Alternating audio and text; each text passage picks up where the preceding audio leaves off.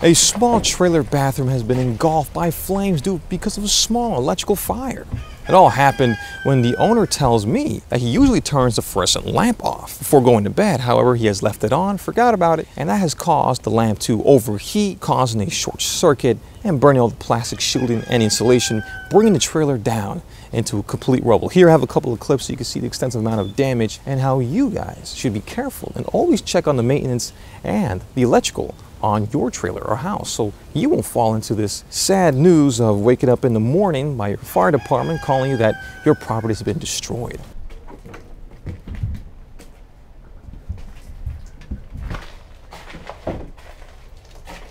The owner is saddened, however, some people have stepped up and offered to buy him a new trailer bathroom so he can have one and enjoy, and the festival that he hosts can now have a bathroom so they won't have to use the forest that's right behind me.